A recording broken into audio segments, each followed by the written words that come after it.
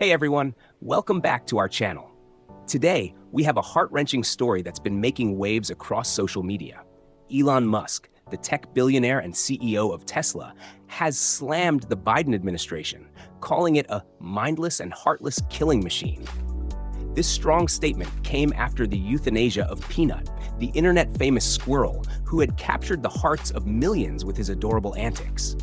Peanut, who lived with his owner Mark Longo in New York, became a social media sensation with over 500,000 followers on Instagram.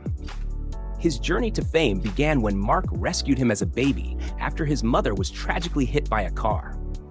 Peanut's charming personality and cute videos quickly won over fans worldwide.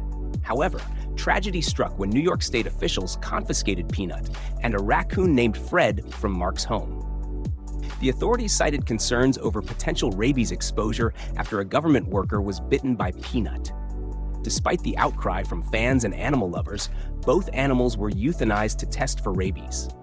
Elon Musk joined thousands in mourning Peanut's death, expressing his outrage on social media. He posted a heartfelt message on X, formerly known as Twitter, saying, "President Donald Trump will save the squirrels," along with a crying face emoji and a picture of Peanut. Musk even shared an AI-generated image of Peanut as Obi-Wan Kenobi, captioning it with a powerful quote from Star Wars: "If you strike me down, I will become more powerful than you could possibly imagine." This incident has sparked a heated debate online, with many criticizing the government's actions and expressing their support for Mark Longo and his beloved pet. What do you think about this situation? Do you agree with Elon Musk's comments? Let us know in the comments below.